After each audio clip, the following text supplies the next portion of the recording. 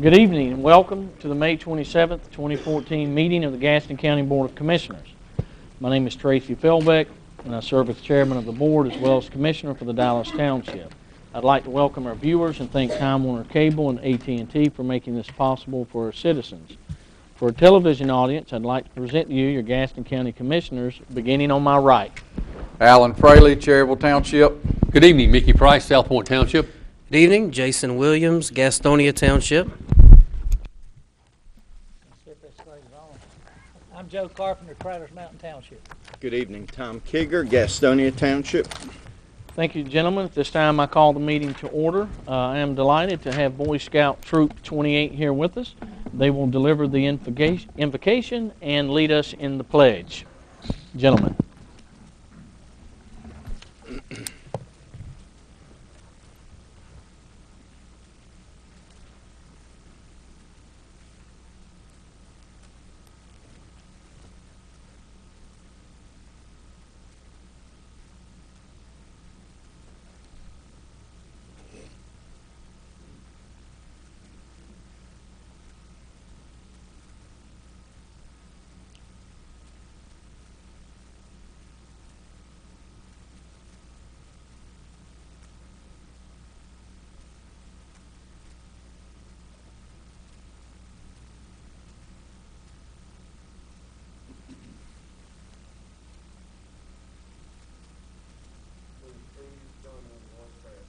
Skies reverent.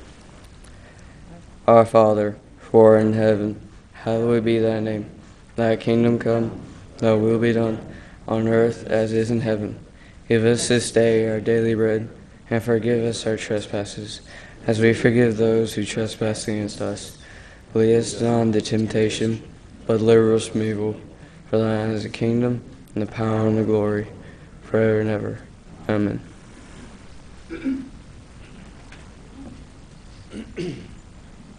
Got attention? Got salute? Allegiance to the flag of the United States of America and to the republic for which it stands, one nation, under God, indivisible, with liberty and justice for all. If you gentlemen want to come up here, we can get a picture if you'd like. You can just come all the way back here. There you go.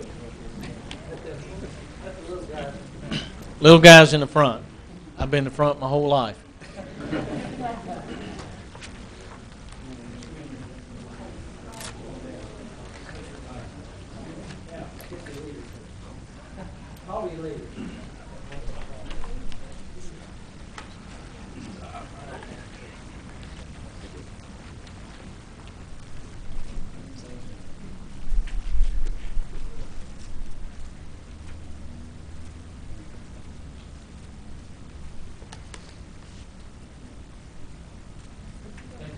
Thank you.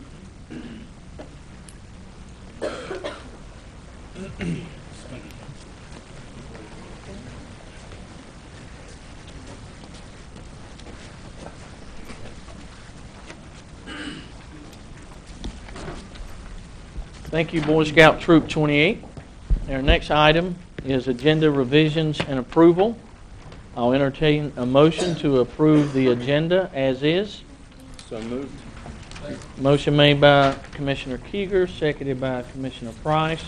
Any discussion? All in favor? Motion carries. This time I'll entertain a motion for the approval of minutes, regular meeting of April 22nd, 2014, and the closed session of April 22nd, 2014 pursuant to North Carolina General Statute 143-A11A6. So moved. Second. Motion made by Commissioner Price, seconded by Commissioner Kieger. Any discussion? All in favor? Motion carries unanimously. And our next item is citizen recognition. And we have 4 individuals signed up. If you would, when you're asked to come to the podium, please state your name and address, and you will have 5 minutes to speak. First up is Donnie Loftus. Thank you, Mr. Chairman, Commissioners. Donnie Loftus, 1849 Gaston Day School Road, Gastonia. I want to speak tonight on an item on the agenda for lease discussion and direction. I am very proud of our local community healthcare system. We have a great leader in Doug Luckett. We have great staff who are doing some outstanding care of our community. A couple things I'd like to mention to you: that out of the 300 hospitals in North Carolina, Carolina Health is one of only 17 independent hospitals in our state. That's a fact that I'm proud of, to be an independent and a viable business partner in our community. Carolina Health has 3,980 employees. 1,082 of those are nurses who do an outstanding job of taking care of patients every day. 485 physicians, 297 volunteers, and we did over 300 heart surgeries last year. Carolina Health has provided last year $14 million in charity care for our community. It shared $3,700,000 to community groups to improve health in our community. We spent $1.9 million in professional education. I want a smart doctor working on me. So this is not a fly-by-night organization. This is a great community organization led by a good leader, and these employees are in every one of your township. I'd like for you to also know we were the first Purple Heart hospital in the nation to be recognized by the Order of the Purple Heart. First one. We're in the top 100 for best hospitals in America for the last 5 years. We're in the top 50 for our heart program. That's here in Gaston County. And last year and this year, we're already in the running for the 20 best looking hospitals in America. That's something we can be proud of. I fully support moving forward with this lease negotiations and working together board to board to impact our community. But this just didn't happen overnight. There's something that's very special about this organization, going all the way back to 1946 when this community raised over $1 million to take care of returning heroes from our nation's wars. In 1973-74, when the bed tower you see now, the white elephant, they call it on the hill, just think how long ago, that's 40 years ago, that facility opened. It was the first facility in the United States that had all individual rooms for their patients. So we're talking about leadership in the community, a part of the community from way back. In the middle 2000, when we opened the neonatal birthing center, it was the largest in the United States at the time. It's still state of the art. And recently, we were first in the region to offer the automated breast ultrasound and cryoablation for our citizens and for our patients in our community. I just wanted to tell you that you have a great community healthcare organization in this community. It is staffed by citizens from your townships. It reaches out beyond our borders. We have a great reputation, and I look forward to reaching a good agreement with the county. I look forward to working with the commissioners and making that happen. Thank you, Mr. Chairman. Thank you. Next up, Mr. Robert Kellogg.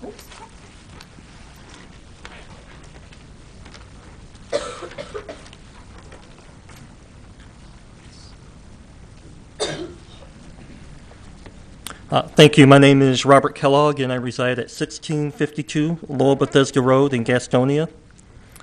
I want to thank the Commission tonight for the work that they've been doing with the local school board. I know that education is an issue that's on the minds of a lot of our citizens, both here in Gaston County and in North Carolina. And it's really good to see that our local bodies and representatives can work together to try to come up with some common solutions. I want to read a list of states in descending order as far as teacher pay salaries go. New York is at the top, and then we've got Massachusetts, the District of Columbia, Connecticut, California, New Jersey, Alaska, Maryland, Pennsylvania, Rhode Island, Michigan, Delaware, Illinois, Oregon, Ohio, Wyoming, Minnesota, Nevada, New Hampshire, Wisconsin, Hawaii, Washington, Georgia, Vermont, Iowa, Indiana, Louisiana, Kentucky, Montana, Arizona, Virginia, Colorado, Idaho, Utah, Nebraska, Tennessee, Maine, Texas. I think I need bifocals. what is that? Alabama, South Carolina, Missouri, Kansas, North Dakota, Florida, Arkansas, New Mexico, and West Virginia. Finally, North Carolina, and the last three, Oklahoma, Mississippi, and South Dakota. Something is shameful when our state is in competition with Mississippi over education. I know that there's been a lot of hype and a lot of media attention and a lot of things said back and forth, and all kinds of people have different approaches and opinions on education. But I truly believe that if Gaston County is going to excel, if it is ever going to become an economic powerhouse, if we want to see our health statistics go up in the right direction and down in the right direction, if we want to see our neighborhoods secure and we want to see crime stay at a stable level and not go up, education is the key to all of those things. I believe that our public education system is in crisis, not only here in Gaston County, but in North Carolina. Here are some of the other statistics on the state of our school system. State statistical information places Gaston County 112 in per pupil spending compared to 115 districts. Gaston County, our $911 per child spending is below the state average when compared to other districts. Gaston County is last in local funding per student among the 10 largest districts in the state, and Gaston County is number 9 out of the 10. Gaston County ranks 72nd out of 100 counties in county money allocated per child. North Carolina is ranked 45th nationally in per pupil spending. 50% of our Gaston County school buildings, and it might even be higher now, are at least 30 years old, and most of those need some sort of repairs, and some of them even need to be replaced. And I apologize if any of those statistics might be wrong. The statistics are fluid and they change every day, so those are the latest ones I have. Why are our county school teachers also in crisis? It's because budget cuts continually lead to less teacher assistance and the threat of teacher layoffs. Budget cuts force local schools to increase class size while reducing teacher assistance.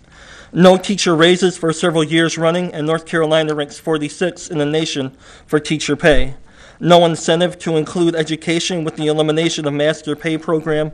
Low morale as teachers do more with less money, often buying their own supplies and gathering their own resources to teach in the classroom. No more tenure status, and experienced teachers leaving the school system, creating an experience vacuum. I came across something today that stated that the state of Texas is now recruiting North Carolina teachers and holding job fairs in our state to get those teachers that are dissatisfied here in North Carolina to jump ship and go to Texas. We have a crisis here, and I know you all know that. I know you're all working on that. But as we start to talk about county budgets and state budgets, I hope that education remains something that is in the forefront of our minds and that we begin to have a serious discussion about where we go from here. Because if we don't invest in education now, we're going to pay for it later, one way or another. Thank you. Thank you, Mr. Kellogg. Next is Wilma Ratchford Craig.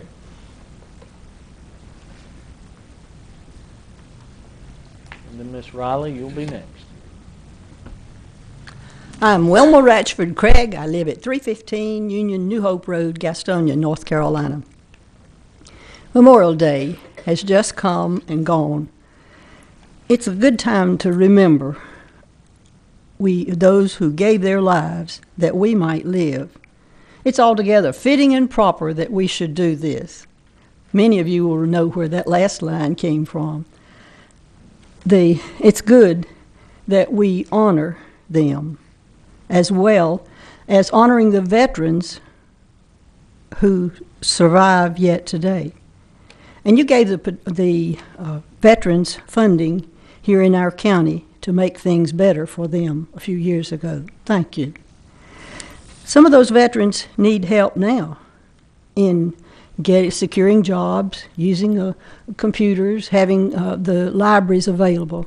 Information is free, available from our libraries. The staff is, I guess I should say, at each library is one that will be of valuable help to people in getting what they need. I've been here before to inform you about libraries and to request that you restore our libraries to our former hours and if anything else, add more.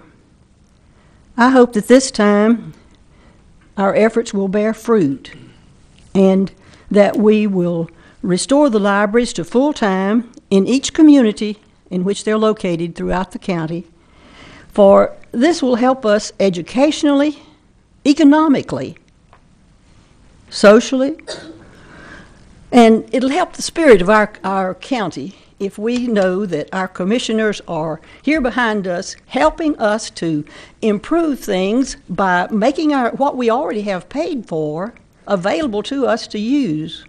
Thank you. Thank you, Ms. Craig. Next is Ms. Sheila Riley.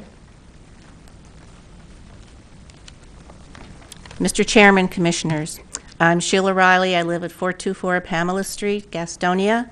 I am on the board, chair of the Board of Trustees of Caramount Health and Caramount Regional Medical Center. And on behalf of our board, I just wanted to take a minute to thank the commissioners for considering our lease this evening.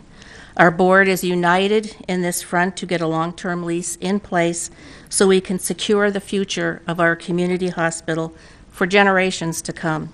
We believe it is a fair offer that shows how serious we are about taking this important step. The leadership that some of you, like Commissioners Jason Williams and Commissioner Tracy Philbeck, have displayed in getting us to this point should really be commended. Myself, along with the hospital staff, are here with you tonight during your discussion to make ourselves available to answer any questions that you may have concerning Caramount's offer. Again, thank you for your leadership and your consideration of our offer. Thank you very much. Thank you, Ms. Riley. Our next agenda item is consent agenda. I'll entertain a motion to approve the consent agenda. So moved. Second. Motion made by Commissioner Price, seconded by Commissioner Kieger. Any discussion? All in favor? Motion carries unanimously. Our next item is non-consent agenda. We'll begin with item A. This is travel and tourism to approve agreements for purchase and sale of real property at a Howell Dairy site, which are attached. At this time, I'll let Mr. Moore give us a little bit of background on this transaction. Thank you, Mr. Moore.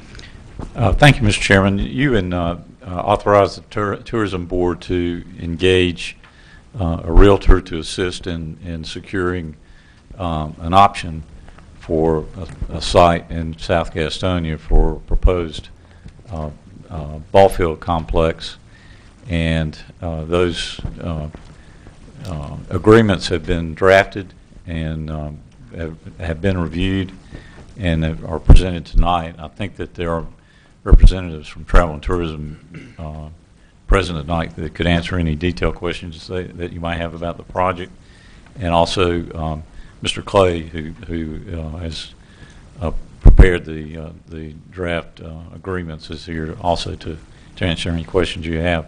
This is a project that's been on the board with Travel and Tourism for quite some time, and so they have finally gotten to the point where they're ready to make a proposal, and we'll see what can go forward from there. Thank you, Mr. Moore. Any questions, concerns from the board? Commissioner Price. Yeah, thank you. Back when we first started talking about the complex, we have also applied for a state grant for improvements at the Biggerstaff Park in Dallas. I was wondering if there's been any discussion about should both projects be approved and move forward. Are they going to be in competition with one another, or are they going to be complementary of one another, or does anybody know if that conversation has taken place? I don't. Commissioner Carpenter. I don't know. I sort of consider these two separate issues. You know, our county parks is for recreation within the county primarily, we do have others. This sports complex will be one that will be added for primarily economic development. It will bring people in from all over the country for these tournaments. We had a presentation today at the EDC that was presented to them, and they adopted a resolution in support of the concept. It wasn't to them to approve this particular way, but they did unanimously agree with the concept of moving forward. Yeah, I just didn't want us to go to get down the road and find out we've got two. It looks like they'd be complementary if they're built They will be. to be that way. But I know we've had presentations before where we didn't have enough ball fields. Even if both of them were built today, we'd still be looking for, I believe, some fields to play on, according to our sports entertainment people. But I just want to make that thought out there. I don't think they're going to be in competition, but I just want to know if anybody knew. Thank you. Let me follow up. Presently, they have tournaments coming into the county, and they don't have enough of fields to accommodate all of them in any one place, and they're using fields all over. But the big thing is,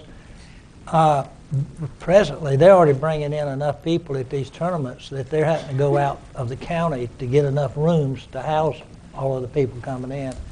But they're filling up our hotels, but they're also filling up our restaurants to some extent. And I understand a lot of them are purchasing goods at some of our retail vendors. Thank you. Any other questions from the board? Commissioner Fraley. I have one that's probably Chuck, addressed to him. During the due diligence period, when they're doing the feasibility study, just on this contract, just want to make sure that I'm on the same page. If there's some reason that we're unable to close or the feasibility study doesn't play out, we will receive the earnest money back as long as we do it within the 90-day period. Is that correct? That's correct. Okay. That's all I have, Mr. Chairman. Thank you, Commissioner Fraley. Any other questions? Okay, I'll attempt to answer your question, Commissioner Price. I think we did ask that question about the Dallas Park, what they're trying to do there. From my understanding, they'll be complementary. They won't compete. That's my understanding. Also, with Commissioner Fraley, I'm supportive of this with the understanding that if the feasibility study comes back or there's any issues, that the county's not on the hook if we decide we don't want to go further. So without that said, with that said, all in favor? Motion carries unanimously. Did somebody make We have a motion? I thought I took a motion. No, I didn't. Okay, my fault. I'll make the motion. I'll entertain a motion. Commissioner Carpenter. Second. Seconded by Commissioner Price. Any discussion? All in favor? Now the motion carries unanimously. At least you guys are paying attention. Okay, next up, Commissioner Price, DHHS Health Division, to appropriate funds from the Public Health Fund balance as a subsidy to Gaston Family Health Service for child health services. Commissioner Price. Thank you, Mr. Chairman. This came about from our consolidation of the Health Department and the DSS. The Health Department is giving up its child health services, and they will be taken on by Gaston Family Health Services, and this $100,000 is to get us through until the billing cycle catches up with the services rendered, that the patients will be seen, but there's no money there now to pay the staff until the reimbursements come in. So this is just a loan of $100,000 until Gaston Family starts bringing in some revenue by these child health services. Thank you, Commissioner Price. Any other questions from the board? That seems to be a cash flow type of situation. Yeah. Okay. Yeah. Hold on, Earl. Any other questions from the board? Okay, Earl, do you have a question or a comment? Commissioner, I'm not sure that's a loan. I think it's a bridge extension to assist with cash flow. I believe Mr. Dobbins is agreeing with me on that. So it, in fact, it's a transfer of funds. From my understanding, I've talked to Mr. Dobbins as well. I did have a couple of questions. I think this is a very positive thing. Again, when we consolidated DSS and the health department, one of the things that we asked the director to do is look for ways to save monies. So basically what we're doing, we're giving $100,000 to Gaston Family Health Service to take over this department, but long term we should save $100,000 every single year that we don't have to manage it. And I just say kudos to the health board, their director, and very good job. So I'm assuming Commissioner Price, you will make the motion. I will. Is there a second? Second. Motion made by Commissioner Price, seconded by Commissioner Carpenter. Any further discussion? All in favor? Motion carries unanimously. Last item is item C, gyms, to approve an additional appropriation of $206,000 for rescue squads as listed on the budget change request. I'll just say a couple comments. I'll go ahead and make the motion. Is there a second? Second. Seconded by Commissioner Carpenter, and I'll just make a couple comments.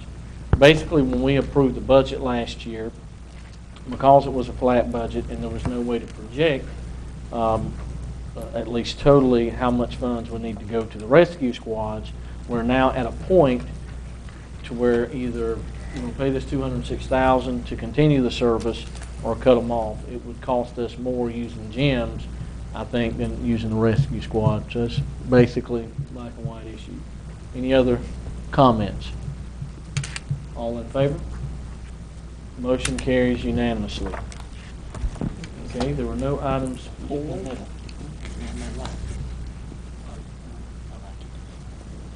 Okay, we are down to appointments. We will go to Commissioner Fraley. I have none tonight, Mr. Chairman. Commissioner Price. Thank you. I have three. I'll do them all at once. Reappoint Shirley Wiggins to the Council on Aging. Reappoint Shirley Wiggins to the Region F Aging Advisory Committee. And appoint Mr. Earl Withers III to the Emergency Medical Services Committee. Second. Motion seconded by Commissioner Keeger. Any discussion? All in favor? Motion carries unanimously. Commissioner Williams. Thank you, Mr. Chairman. I've got two. Parks and Rec Advisory Board, Peter Rue, and also to the Parks and Rec Advisory Board, Kevin Burke. I will second those. Any discussion? All in favor? Motion carries unanimously. Commissioner Carpenter. Okay, I have two. One is to the Economic Development Commission, and that would be Joe Will, and the Parks and Recreation Advisory Board to reappoint Dee Dee Gillis. Second. Seconded by Commissioner Keeger. Any discussion? All in favor? Motion carries unanimously. Commissioner Keeger. None this evening. Does anyone know if Commissioner Brown has any appointments? While he's checking, I would like to make one appointment to the Sarah Local Planning Committee, Captain Gary Williams. Second. Seconded by Commissioner Keeger. Is there any discussion? All in favor? Motion carries unanimously. We do have a couple full board appointments. I think the first one is Gaston College Board of Trustees. We did receive a letter requesting that Commissioner Keeger serve again. I'll make that motion. Second. Seconded by Commissioner Carpenter. Is there any discussion? All in favor? Motion carries unanimously. We have one more, Quality of Natural Resource Committee. Applicant received from Mr. Robert Cloninger III. Second. If that's a motion. Yeah, that's a motion. Seconded by Commissioner Keeger. Any discussion? All in favor? Motion carries unanimously. Is that it? Okay. We do have one more, the designation of NACO 2014 Annual Conference Voting Delegate. I'll nominate Mr. Carpenter. I will second that. Any discussion? All those in favor? Motion carries unanimously. Commissioner Carpenter, you are the voting delegate. Okay. Yes. Alternate. An alternate too? Who's going to be there? Is this in, Yeah, I would nominate. Is this in New Orleans? Mr. Alan Fraley. Second. all those in favor? Motion carries unanimously. Okay, next is Commissioner Committee reports. Commissioner Fraley, No, Mr. Chairman. Commissioner Price. Thank you, Mr. Chairman. Attended the Gaston Family Health Services Board in April, and I just want to report on we had a Mission of Mercy clinic. It was actually a mini mission. It was had the dentist in the area, volunteered work, saw 69 patients that day, provided over $27,000 worth of dental free care, had 9 volunteer dentists, and that was a prelude to the big one coming up later in the year. We also had our presentation on bylaw revisions, and those will be voted on tomorrow night. That concludes my highlights of the meeting. Thank you. Thank you, Commissioner Price. Commissioner Williams. Thank you, Mr. Chairman. Just want to point out that we did have our Caramont Community Challenge a couple of weeks ago. That went very well. So appreciate everything the hospital did for that, specifically Mr. Mullen over there, beside our CEO, did a phenomenal job putting that together. Was thrilled to see Ms. Kathy Hart was there representing Parks and Rec, and that was great calls for the school's robotics program, right? Is that what it was for? So great work. There was a glitch in the system. Somehow it's showing that my wife beat me by about half a second. That's in dispute. There's an asterisk beside of that. I don't know how she beat me in the 5K, but we're looking into it. There's a problem there. The thing that was more impressive than that was the fact that David O'Connor over here actually beat half the group pushing a stroller. And the baby was in the stroller. And that's the probably the most impressive thing about that whole day was the 5K in the stroller and actually beat most of us. So other than that, our chairman, Phil Beck, was one of the guest speakers, did a phenomenal job representing the county commission. Great event. Look forward to do it again next year. Thanks, guys. Thank you, Commissioner Williams. I did tell him the cheeseburger he was eating probably slowed him down. Commissioner Carpenter. Well, let me add my thanks to the hospital for engaging this community in health care and trying to make us all more fit for the future. I was out there, and it was a wonderful day. Very large crowd, and looked like it was well participated in, and thank you. I did attend the EDC meeting, Economic Development Commission meeting today, and we did discuss the travel and tourism plans, but a significant part was the board is assigning a task force to look at our mission and what the Economic Development Commission should be doing for this community. And we do have a mission and goals, but we're going to look at that again. And so anybody have any input on that, we'd like to hear from you. And you know, that's one thing this community can do. We can do a lot for education, but if we can do things to increase the tax base here, which will help all of us out in paying probably a few taxes per each. But it and the money that primarily in sales taxes the travel and tourism project will bring in is going to be tremendous. And I commend that board for the work they do, and that's one way we can get out of the kind of the hole that we've been in with the loss of the textile industry over the last number of years. Thank you. Thank you, Commissioner Carpenter. Commissioner Keeger. Also attended the Caramont Community Challenge and the EDC meeting today. I won't elaborate on that since it's been mentioned, and I just want to thank Mr. J. Dalpiez for organizing and funding the joint dinner between the commissioners and the college trustees last week. I think it was a good and educational time for everyone, and I'll leave it at that. Thank you, Commissioner Keeger. County Manager's report. I think we're going to have a presentation of the 2014-2015 Gaston County budget.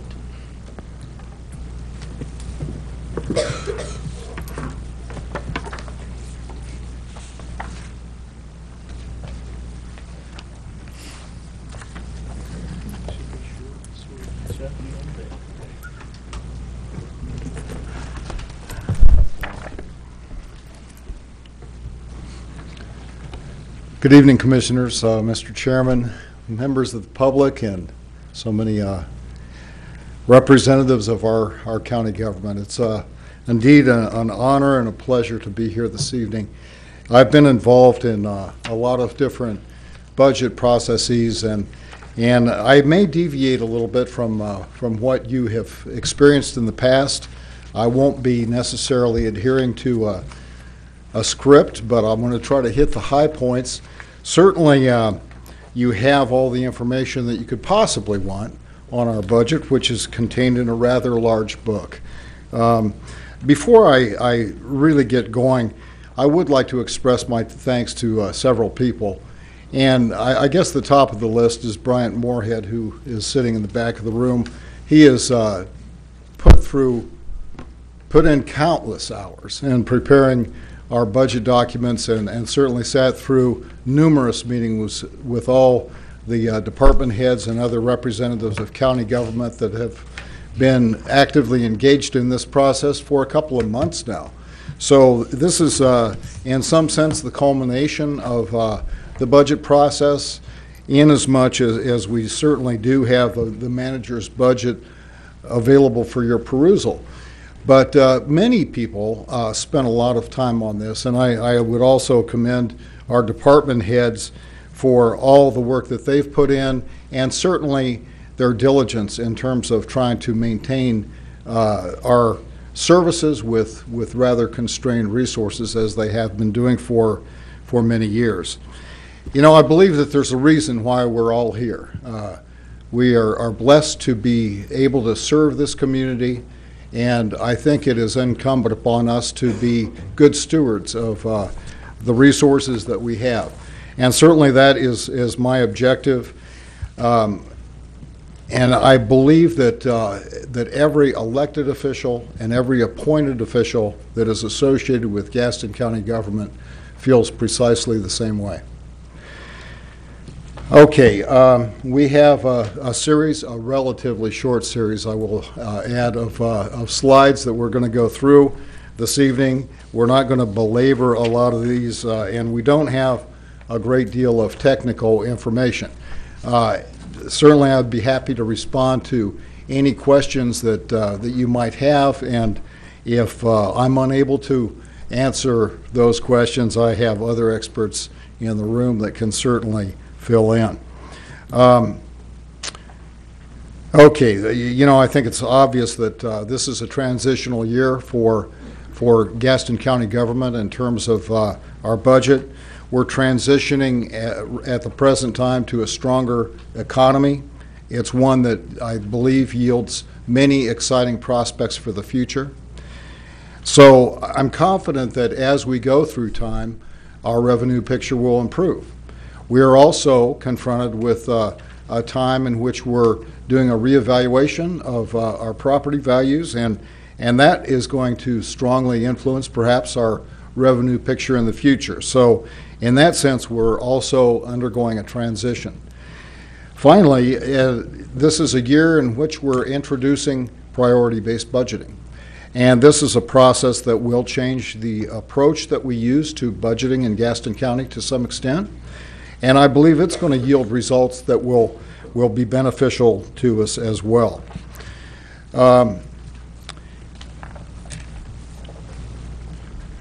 So to begin looking at some of the challenges that we face, you know, quality service, I think, is synonymous with good governance.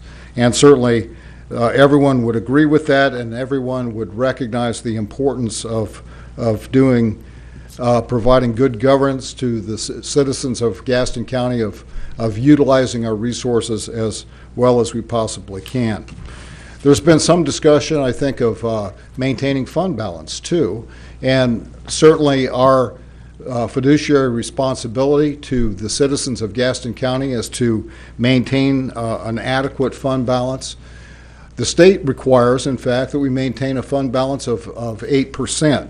Currently, we are at about 19%, and with the budget that I'm presenting this evening, that could fall as low as 15% in the coming year. I anticipate that as things improve somewhat, that fund balance will continue to grow again and reverse the trend that we've seen over the last 5 years, which is not necessarily favorable and is certainly unsustainable. But Gaston County is in good financial condition. I think that our bond rating attests to that. We are currently and are maintaining a AA- bond rating, and that indicates that we are not only in good financial health, but we have a stable outlook for the future. I believe that rewarding our employees is an exceptionally important thing that we need to do with this year's budget, and I'll talk a little bit more about that in a moment. But in terms of preserving the organizational health that we have, in terms of productivity, employee morale, efficiency, and even reducing costs in a variety of areas, it's important that we reward our employees adequately. So that's another one of the challenges that we face in this year's budget. This next slide has to do with growth in the budget, which is relatively minimal. There aren't really significant changes in this budget, but with any budget of this magnitude, there will be a few. Our budget overall is approximately $268 million. That includes, of course, certain funds that are earmarked and others that are enterprise funds that basically are for restricted purposes. So we're really dealing for the most part with our general fund budget, which is $190,535,127. That budget has an increase of about $8.6 million, which is a modest amount considering a variety of factors, especially including the austerity of our budgeting in recent years, as well as inflationary pressures and that sort of thing. This slide on the budget drivers, which may be a little bit small for you to see, but it has to do with some of the increases that I'll talk about in a minute, and as do the next couple of slides. But the pie chart gives a breakdown and explains some of the modest changes that you see in our budget, some of which are associated with the Department of Health and Social Services, as well as the public safety budget. And then, of course, the 3% COLA that we are recommending in this year's budget. The next slide has to do with social services, and the amount of increase corresponds almost exactly to the decrease that we had in the FY14 budget, or the FY14 adopted budget. And this amount, as you may recall, was restored in September of 2013. There is also included in this budget $548,000 for a 3% increase for social services staff.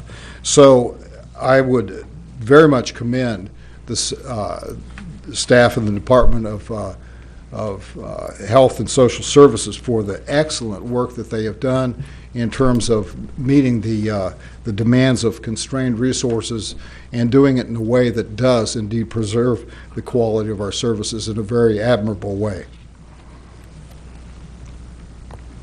The public safety budget, like social services, is one that, in which some funds were restored during the course of the current fiscal year.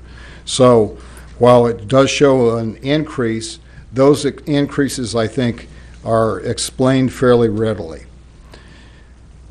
This slide breaks everything down, and as you can see, some of the new responsibilities that GEMS has, particularly in Cherville and South Point, as well as the purchase of a number of public safety vehicles, which I might, as an aside, comment on the fact that most of our vehicles, when they are replaced, have in the neighborhood of 150,000 miles or more.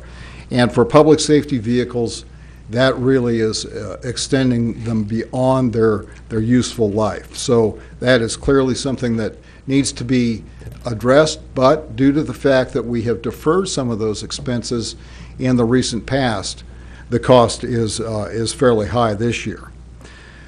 We've built into the budget 2 new telecommunicators or dispatchers, and that will allow us to have an enhanced approach for emergency communications. We're also adding 2 building inspectors, and this will have a direct offset in terms of the anticipated increases in revenue that we're looking for.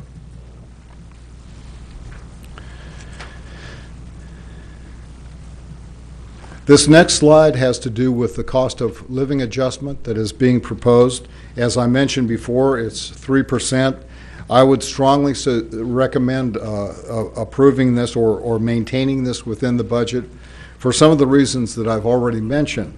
But, you know, it's important, I think, as we start into the new fiscal year for our employees to recognize the fact that we truly value them and that we're willing to do something on their behalf. We are losing staff at present to neighboring jurisdictions, and I don't just mean Mecklenburg County. I mean, that's understandable to some extent. I believe that historically Gaston County has lost staff to Mecklenburg because of their higher wages and that sort of thing. But at the present time, we're losing staff in all directions, and this really compromises the quality of our organization, and the trend clearly needs to be reversed. If we continue to move in this direction, we're going to have problems with lost productivity, increased training costs, and a host of other problems that will be problematic for our organization and will ultimately diminish the quality of services that we provide to our residents. A few of the other budget highlights that we have contained in your document this evening.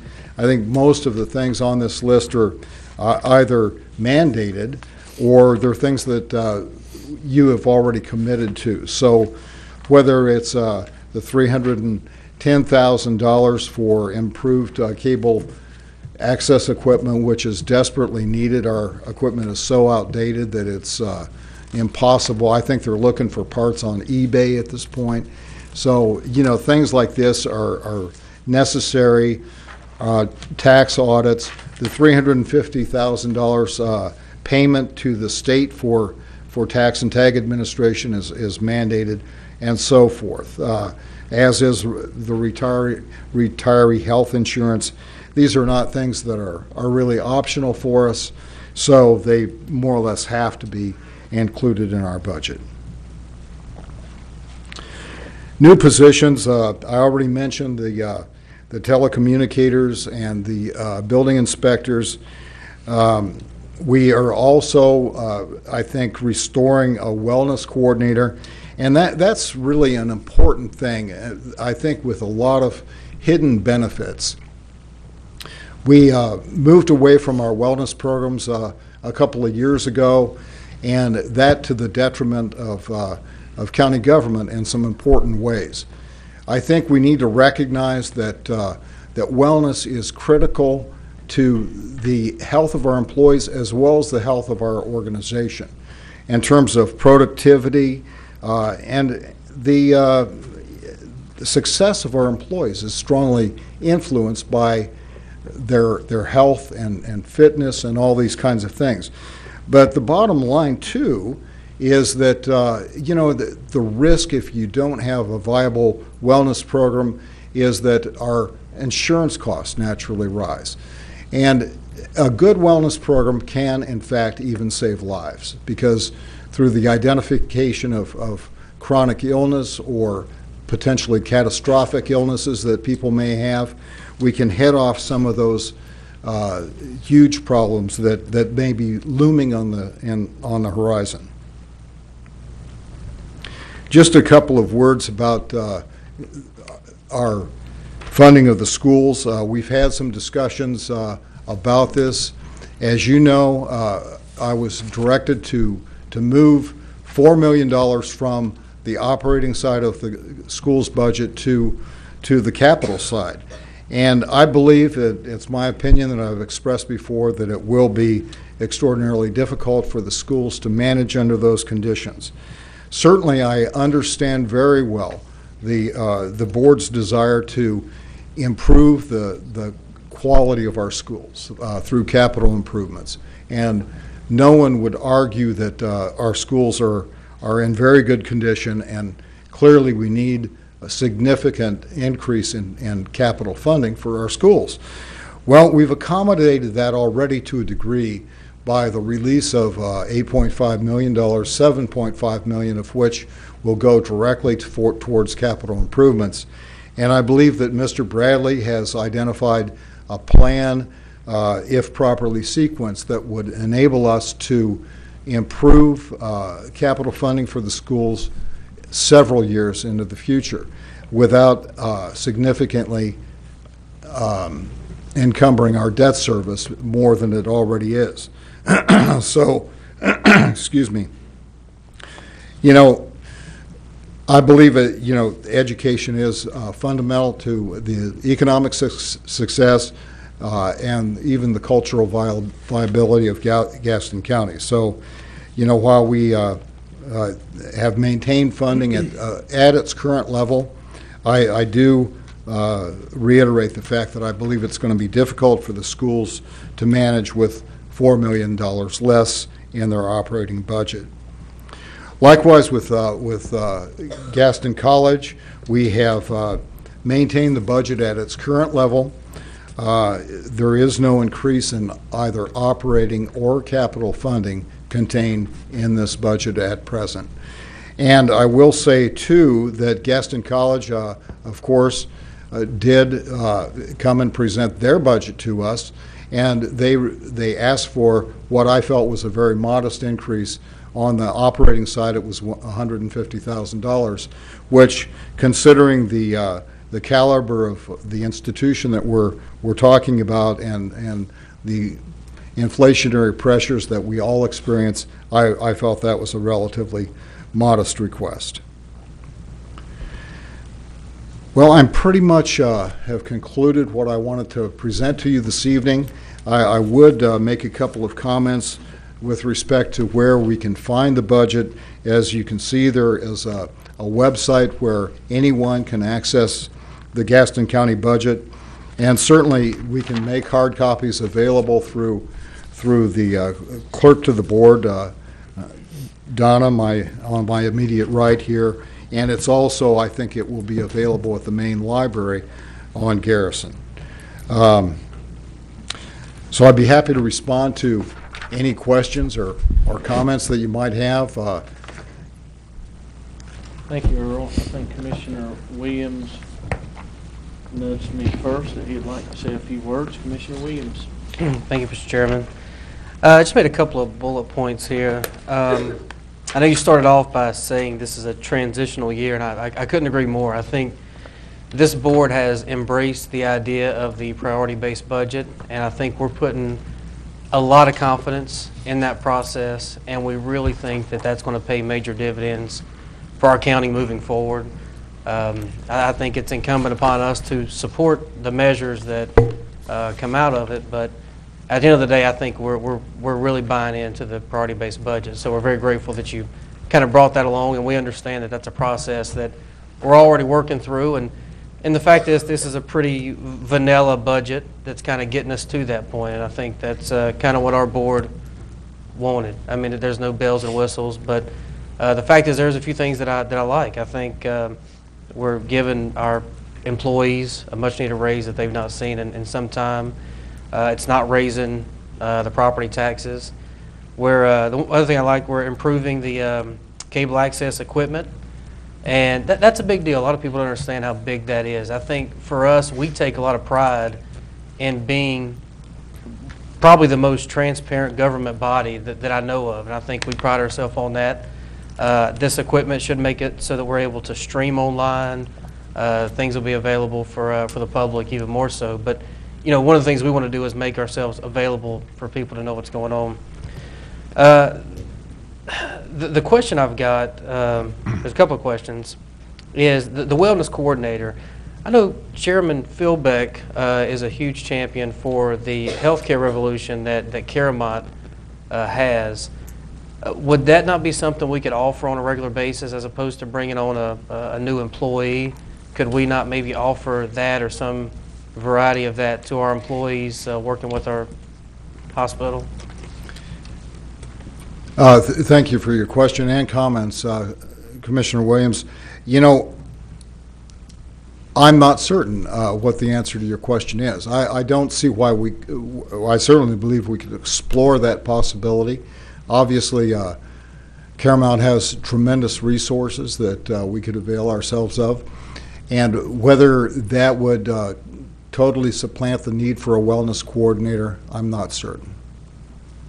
Okay. Well, I'd like to at least kind of entertain that. I mean, maybe I don't understand the whole gambit of what a wellness coordinator would do, but I do know that that's paid major dividends for those of us that took it, and again, including our chairman, who is a huge advocate for that program. So I think maybe we should at least consider that. As far as the school funding, we talk about a lot of new folks around, and we're very fortunate to have Jeff Booker with us as the superintendent. And I think what our board, and I don't want to speak for the board, but I think what we have decided we want to do is we've really made a priority of capital. And I think you're talking about ways that we found that we can maintain our schools, we can make a lot of needed repairs and upgrades. And I think our board supports that. I think that's something we've talked about that we want to move forward with. Our concern is at some point, let's say everything has been fixed, everything's repaired. At some point, we need to make sure that they're properly funded to make sure that they can achieve the full life expectancy of the facility. And we need to properly fund that and make sure that it's in the capital plan so that we don't end up in a situation where we have $100+ million in repairs and renovations that we have to do at one time. We're very fortunate to have this vehicle available to us right now, but what's to say it's going to be there in 15 years if we need it again. So our board has talked about incrementally getting where we need to be when it comes to capital improvement. Personally, I think there's a lot of things in the budget that I would like to see.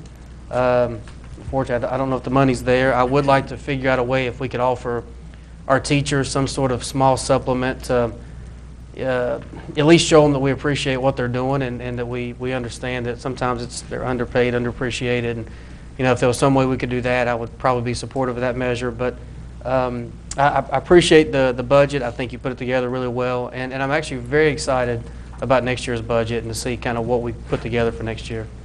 Thank you, Mr. Chairman.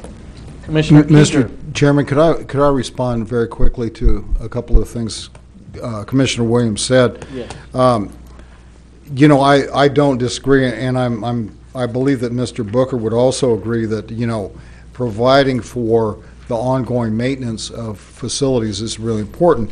And indeed, I would suggest that Gaston County's own facilities have suffered from deferred maintenance to some extent, and we probably need to do a lot more there, and it just hasn't been possible because of our budgetary constraints. But that is something that we certainly need to get turned around in the future as well. And I wholeheartedly agree with your sentiments about the teachers, and I believe that Mr. Booker has suggested that there will be the potential for him to match within his budget, possibly out of his reserves, anything that we could do along those lines. Commissioner Keeger. Thank you. Well, sometimes disagreement helps us see things from other perspectives, and I'm going to be a little disagreeable of which I believe is the direction of the board. And I'm not trying to put anybody down. I'm just trying to find a way to make things better. And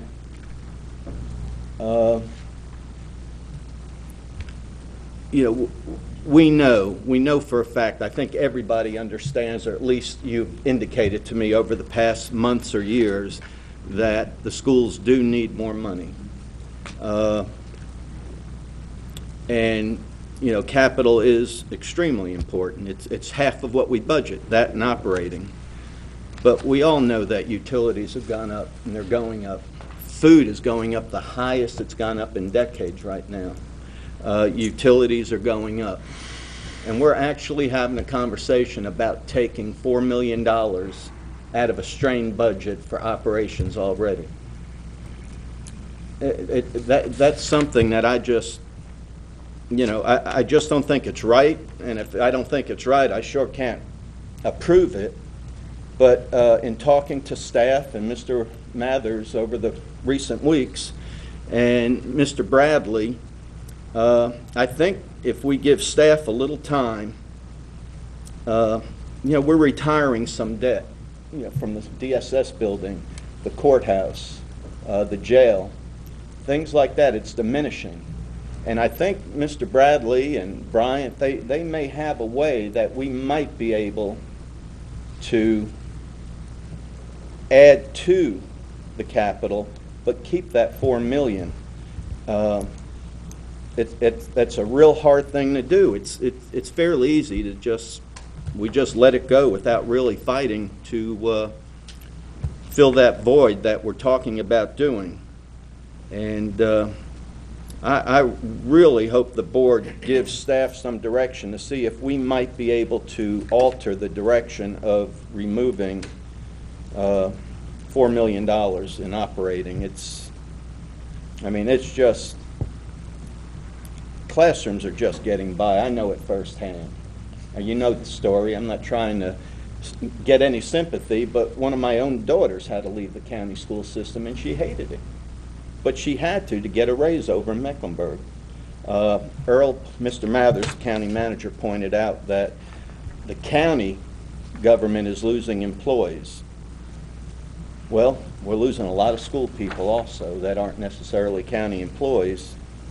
But is that what we want to be leaders of? We're the leaders of this community, and we're talking about taking money away that they can't afford. If anything, they need an influx. But as far as that $4 million, if the board would agree, and I want to ask Mr. Mathers, do you think that there's a possibility, after we've discussed this, that there might be a way to keep that $4 million in there? Thank you, Commissioner Kieger. Well, certainly there is a way that we could keep the $4 million in there. With respect to capital funding, Mr. Bradley has put together a sort of a schedule that by which we could consistently augment capital funding for the schools over the next, I believe, 4 years. We, as you know, we have available approximately $95 million in bonding authority that has already been authorized by the voters.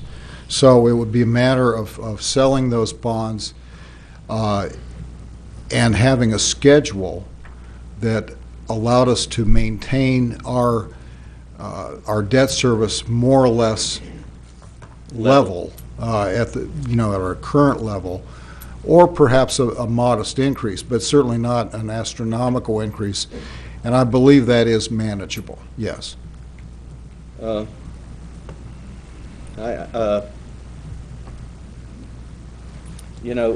We understand, I think most of us believe that education and Gaston County's record for education forever hasn't been real good. We've led the state in the number of dropout rates. We've been towards the top in graduation rates, the wrong end of the top. But if it's the root of everything that grows a community, why are we even talking about eliminating almost 10% of the operation? If it's the biggest economic development tool, and I have to speak up for the college also, as a trustee there. We cut the college, I don't know, how many years ago was it? 4 years ago, we cut them and they're doing so much more with so much less that things can't keep on life support. I mean, it needs an infusion, and that I don't have an answer for, other than a one-time thing out of the fund balance. But with the school system, I really think that, you know, we could go ahead and get rid of some of the bonds that have been approved and use the debt retirement that the county will realize to pay for those, because we're paying a lot more interest on the old bonds that we're retiring than we are on these new ones, or would. The interest rates are just so much lower that we have that advantage also. So all I can do is ask the board to consider allowing staff to bring us a proposal before we have a public hearing, or when we have a public hearing, and see if that really is a possibility to keep the schools whole to where they are now. Thank you. Thank you, Commissioner Keeker. Commissioner Brown. Thank you, Mr. Chairman. Mr. Mathers, thank you for your presentation. I personally would like to see if we could find these new positions that we've talked about, which we've cut positions or we've held them in check for so long. I'd like to see each of these ones who are asking for new positions sort of give a description of what their duties and structure is going to be within the county over the next 5 years, not just this year coming. I would like to see what Commissioner Williams added on with the wellness coordinator, maybe somehow to partner with Caramont to finding ways. We've talked about trying to have our community in a better like of wellness. Why not start with our own, partner up, and showing what a partnership is really about. We're here to talk about that tonight anyway. I think that's a great thing that we can really go into. I think there's some drivers here that I do like. I agree with Commissioner Williams. One of the things he said, some of the things we're getting rid of some old stuff and finally getting some new stuff that can help us out for the future for many years. But the one thing I don't like about the budget is how are we going to continue to keep kicking it down the road, sort of. We finally got our fund balance back. I don't want to see us use any more fund balance, so we finally got it steady. It took us a couple years to finally slow it down a little bit because it was running downhill, and we saw that. I would just like to see in our next presentation maybe something that each department head can come back and maybe just give us an example of something that they're willing to, and I'm not saying we have to take it out, but something that they're willing to compromise just for the good of the team to see where we are. Not necessarily that we say they're going to be done, but it's something that we can look into for the future to see what's next down the road for our 5-year plan. Thank you, Mr. Chairman. Mr. Chairman, may I respond briefly? Perhaps I created a little confusion on the fund balance issue, but our fund balance has, for the most part, been declining for a period of 5 years. It at one point was at about 27%, and it did. It has stabilized to a degree in the last couple of years, and we're currently at about 19%. You know, that may fall a little bit more before we reverse the trend, but I will say that in comparison with many of our counterparts around the country, we're in strong financial position, and our fund balance is adequate, not as good as I would like it to maximize my comfort level, but we're not in dire straits. Also, do we have our audit numbers back for our property taxes on what the percentage was of return this year? You know, yes, I think we do for the most part, and we're running very strong. I think it was 97.5. We're not certain, but it's very high. Thank you, Commissioner Brown. Commissioner Price. Thank you. On page 10, it says new positions, Social Services Health Division. I know at our monthly board meetings, we usually go over positions available, and there's usually 20-some in each division. Are these new positions, or is this a position that is replacing one of those vacant positions? And the same thing with information technology. I know we have openings there, but is this a position you're giving up that's currently vacant and you want a new network analyst? Is that, do you know? In the case of information technology, their staffing numbers are lower than they formerly were. So this is the restoration of a position. I'm not absolutely certain with respect to the social services position, but I will say that through a variety of means, that department has created tremendous efficiencies and is saving substantial amounts of money. Some of that is through outsourcing, and some of it is, I think, just capturing efficiencies in other ways. But overall, I'd have to research this to some extent, but I'm pretty confident when I say that overall their numbers are lower than they formerly were. Yeah.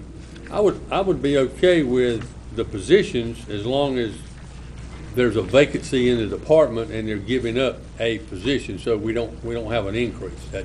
We've been pretty adamant about adding new positions over the years.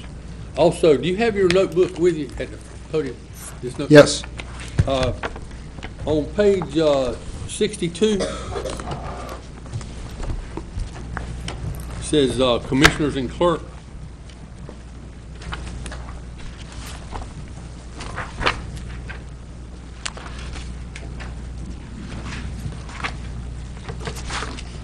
Okay, I'm there. Okay. 2013-2004 adopted was 379,521, and the recommended is 404,781. It's a difference of 25,260.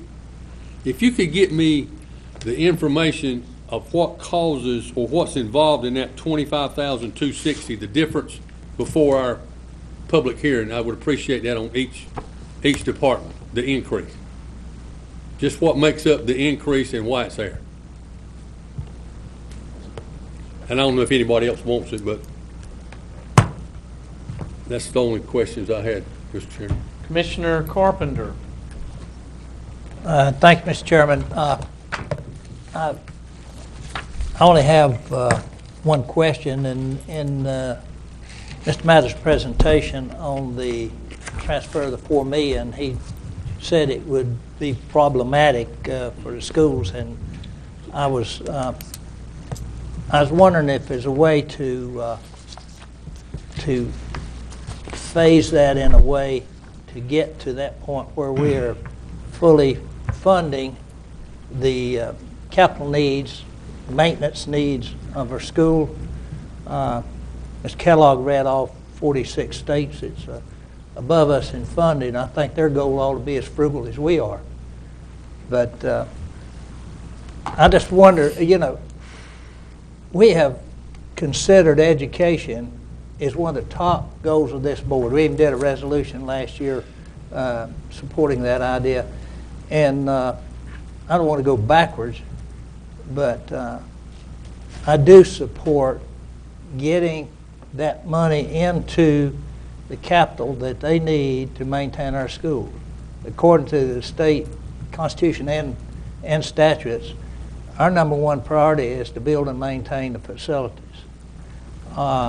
And some of the underfunding of the schools is because we do supplements, and we can't keep up with other states. It's been 12, 15 years ago, I was part of a study commission with the North Carolina Association of County Commission to try to address that issue and get the policies in the state to where it became more equitable across the state, the school funding. Because a county like Mecklenburg or Wake or some of the others have a larger tax base, they can supplement more. And the counties around them don't have that same advantage. I think it should be a goal that the state, everybody needs to work and get that resolved in that funding structure. But I do agree that we need to get that over. The $4 million all in 1 year, if there's a way to phase that, I would prefer to see that, because I don't want them going backwards either. Thank you. So if just to make sure that I have this clearly, you're interested in determining if a phased approach to the reduction in operating funds and transfer to the capital side of the school's budget is feasible. I think that's what I rambled around and said. In response to that, I believe that I'd have to consult with Mr. Booker about that and how we could manage that process, what would be reasonable for the schools. Thank you. Thank you, Commissioner Carpenter. Commissioner Fraley. Thank you, Mr. Chairman. Just a few statements. I also can support Commissioner Keeger's plea not to cut the operation funds, especially even if we have to do it in a phased-in process like Commissioner Carpenter was talking about. Just seems like an awful big hit at one time, and it seems to be sending the wrong message, even if it can be accomplished. I want to see us move forward. We've made a commitment in education, like Joe said, that this is a top priority for this board, and I don't want to see us go backwards in any way, and this looks like it is, even if it isn't, but hopefully we can work on that. Also very pleased that we're going to be budgeting for a pay increase for the employees, way overdue, and I appreciate their hanging in there and doing the job they do every day. Just pleased that we're finally able to make this happen, and do look forward to going into the priority-based budgeting process next year. I think it's going to help us determine a lot of things that we're just kind of moving through this year to try to keep level, and I think that's going to be a great asset for us as we move forward. And I appreciate the budget you prepared, Earl, and that's it, other than just need to spend a little more time with this, see if I have any other questions. Thank you, Mr. Chairman. Thank you, Commissioner Fraley. I have a few comments. First, I want to thank staff. Earl, I think considering arriving here in January, very quickly putting a budget together, I'd like to commend you on your work. What I'm really looking forward to is next year, when we have a priority-based budget, that we can finally prioritize exactly what we want to do. I do have a couple concerns and a couple explanations. As far as the wellness coordinator, I personally will not support that. I went through the healthcare revolution at Caramont, lost 35 pounds. I think it was $1,700, if I'm correct, at the time that they came here to the county and offered it to all the directors. I think that we could save. I would like to see us work with Caramont to see if that's something they could offer, and maybe just work out some details, see if we can save some money. I'm not going to support hiring an employee to do that. I think the long-term cost of that would be pretty significant. So I would like for you to maybe get with them and see what they can do for our employees. Then if it's not feasible, then we can always go back and look at that. Also on the school's budget, I want to make some clarifications.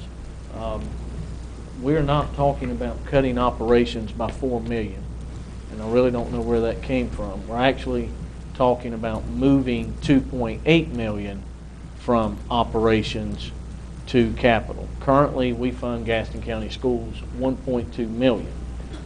We have their budget request, and one of the biggest complaints in here is we only get $1.2 million in capital funding from the commission. The Gaston County Commission, whether we like it or not, are mandated by the state of North Carolina to provide for the capital of schools and the upkeep. That's what we're mandated to do. We are not doing a very good job. We're doing $1.2 million. I've heard this from school board members. I've heard it from Mr. Booker year after year. And I actually agree. I think we have to change that number. So what I support is moving some funds and operations over to the infrastructure side, because that's what we're mandated to do. It's not sexy, Does it look good? Does it feel good? I can give you a lot of sad stories of why we shouldn't. But if we don't do it, we're going to continue to kick the can down the road, and one day we're going to have an even bigger problem. Let me explain. Last year, we gave Gaston County Schools $8.5 million extra. We changed that. Instead of building new schools or allowing those bonds to lapse, we basically reallocated that for capital. That's an $8.5 million increase. We also spent, I think it was $500,000 at North Gaston. That's a $500,000 increase. What the public don't hear a lot of times is that year after year after year, since '09 that I've been here at least, we've increased school spending. A lot of people don't hear that, but we have increased it year after year after year. Also, there is a plan that we could spend $65 million of the bonds that we currently have without increasing the tax rate, period. Because old bond debt will retire, we could bring on new bond debt, use that money to help fix some of these schools, and never have to raise the tax rate. And we're looking at doing that in the next 3 years. That's another $65 million. Here's the problem, though. All that sounds great. But if we don't raise the 1.2 million side of capital, you're going to have new schools, you're going to have all these schools fixed, and you're going to have 1.2 million to keep up all these schools. It's impossible. If we don't change that formula, we're going to keep digging a hole deeper and deeper and deeper. So the proposal was to take the 2.8 million from the operating side, move that to capital, to slowly move that forward. Now, I'm fine if the board wants to change that 2.8 number. But at some point, somewhere down the road, if we don't raise that number, if we let $200 million in bonds today, fixed every school, all brand new schools, we only have $1.2 million a year to fix it. I think anybody at the school board will tell you that's not going to fix it. So we have to change that allocation. That's what I'm advocating for. I'm willing to compromise on the numbers. I'm willing to work with the board. But I'm not going to vote for a budget that doesn't change the formula, because what's going to happen, you're going to hurt the school system, it'll hurt the taxpayer long term.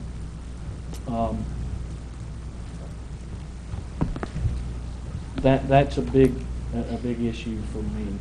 Also, I agree with the gentleman that spoke during citizen comments about teacher pay. But again, what the public don't know is that teachers are state employees, not county employees. At the same time, we're forced by the state, because they don't adequately pay teachers, I think, where we have to provide a supplement. It's kind of like incentives. You don't like them, but it's something you kind of have to do. What I would propose is, if, based off of your comments, Mr. Manager, if the schools would match a percentage, is that, from my understanding, a 1% increase will cost the citizens $59,000, if I'm correct, somewhere around that area.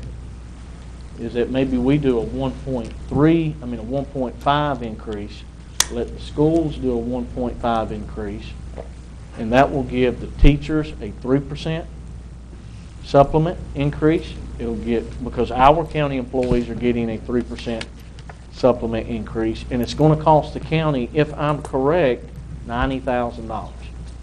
So out of $260 million budget, if we could help increase teacher supplements and only spend $90,000, I think that's something I can support. So we can dig into the details of how we will do that, but I think that's something worth looking at.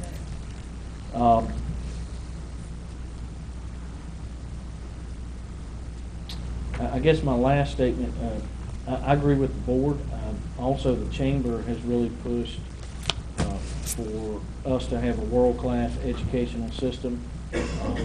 I think we need to do everything we can to fund education adequately. I support Jeff. I think he's done a great job. I'm happy to see Kenny Lutz here, Jeff Ramsey, Kevin Collier. I appreciate you gentlemen for being here. And I think we have a better relationship with the school board. And I'm willing to meet with them and work with them and see what we can do to come up with creative ideas. At the end of the day, when the federal government cuts and then the state cuts, the county cannot take on all these new responsibilities and then provide what we're mandated to do. It's a catch-22. And if we don't fix the capital long term, we're going to have some major, major issues. We're already having those. So that's my comments on the budget. Anyone else have any other comments? Commissioner Keeger. Yeah, I'd still like to hear from the finance department. You're talking about changing the formula. Well, we are going to have a lot of debt reduction coming the county's way in the next several years. I'd like to see some type of formula where that money is used for the capital of the schools, since we'll be retiring that debt from these buildings around this complex. And I got to ask, I guess, if I may, Mr. Chairman, Mr. Mathers, you'd mentioned that we're not taking $4 million, but the first line on your slide says reduction of operation funds by $4 million. So you said it was like 2 something, and this says $4 million, so I'm a little 2.8. little confused, I guess. I can certainly respond to that. In fact, the budget that we presented has the transfer of $4 million from operating to capital, but that could be due to, perhaps miscommunication between myself and members of the board in terms of what the direction that we're supposed to go. But that is easily rectified. Yeah, I think there was general consensus that looking at 2.8 million, it added up to 4, not 4 million. And also, Commissioner Keeger, to answer your question, I do agree we could move some of the bond money to help as we change the formula to move money over. But once the bond money runs out, how are you going to keep maintaining these schools? So at some time, we have to be able to increase the capital side to fix the schools and not to depend on bond money to do it. Well, I don't know what the answer is, but we have to get there somehow. Well, most other counties, and we do to an extent, probably not as well as we could, because we're a little different here in Gaston because of our economy. It went down the tubes, textile. But we could come up with that plan every 6 or 8 years or 4 years whenever reval comes in. And we can hook part of reval to the capital because property is always going to increase. Now, we had some setbacks over the last couple of decades, but they're going to happen here and there. But we can tie a capital funding formula probably to reval, a percentage of it. That's the only way we can do it without tax increases. So we'll have a better grasp on that come the end of this year. And I'm looking at all options. So any ideas that we have to change the formula, adequately fund the schools, I'm willing to listen to. Any other comments from the board? Thank you, Mr. Mathers. Great job. Great discussion from the board. Thank you, gentlemen. Next item is County Attorney's report. No report tonight, Mr. Chairman. Are you sure? Yes, sir. Thank you, Chuck. Next item under other matters is a Caramont lease discussion and direction. I would like to acknowledge CEO from Caramont, Doug Luckett, who is here tonight. We have several board members as well, Sheila Riley and Donnie Loftus. And thank you for coming out tonight. Over the past 6, 7 months, maybe a year or longer, we have had several lively discussions with Caramont to discuss some type of a lease arrangement and things of that nature. I'm happy to report that we did get a letter from Caramont outlining some initial framework for a starting point with a lease. And I want to just go over a couple of these with the board and provide some comments, and then we'll let our liaison to the Caramont board maybe give us a little bit more detail, and then we can have some comments. The letter specifically stated that Caramont is willing to look at a $20 million corporate bond with no less than a 4% return, which should equal about $800,000 per year over the life of the loan. Also, an additional $450,000 to be used for community health projects. A 40-year lease with one additional rollover. Thank you, Boy Scouts, Troop 28, for coming. Appreciate it. Hey, you're fine. You sat here longer than I would have. Thank you. Okay. Also, I think Caramont is looking at 5 at-large appointments that they would like their nominating committee to make. Some of the discussions that we had, I want to give you some, maybe a little bit of framework. The $800,000, the $20 million corporate bond with the 4% return, I think there was pretty good discussion and agreement, and Commissioner Williams, you can kind of let me know on some of these if I'm on it or not, is that we would index the bond and the lease payment to make sure they kept up with inflation. So, for example, if you gave us $450,000 a year now, 20, 30 years down the road, it's not going to be worth $450,000. So we are looking at having that index, and I think there was some agreement on that. I think from our board and some of the discussions, most of our board was comfortable with 3 appointments. And I'm not speaking for the board, I'm just saying from what I've heard. Although Caramont said they would like 5. It's also my understanding that no appointments, if we went with this agreement, that there would be no appointments from Caramont until at least after January the 1st. Whatever the final number came out to be.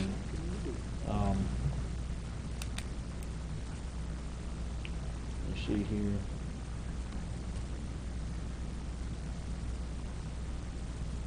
And I think, yeah, the commissioner's representative would have a full voting, the commissioners would have a full voting member. That's as much kind of detail as I have. Maybe Commissioner Williams can weigh in. I will say this. I do support the framework. I think there's a lot of work that's went into this. For years, I've heard citizens complain, and I think rightly so, that we needed more than $1 for that amount of land. I'd like to thank Doug Luckett. I think he has stepped to the plate, wanted to work with the commission every step of the way. I think this is a good agreement to work with. I don't think either side gets everything they want, but I think we both can come out winning. And I think more importantly, and what should trump all of this, is the citizens of Gaston County will win by an independent hospital, one that has a long-term lease, and a hospital that is paying its fair share that will benefit the citizens of this county. Thank you, Commissioner Williams. Thank you, Mr. Chairman. Let me take a step back before I kind of get into a few of the things you talked about. And I just want to say that, serving on the Caramont board has probably been one of the most rewarding things I've been able to do. Being able to be a part of such a great organization, great people that really take pride in what they do has really been an honor for me. And I've enjoyed just having that privilege to do so.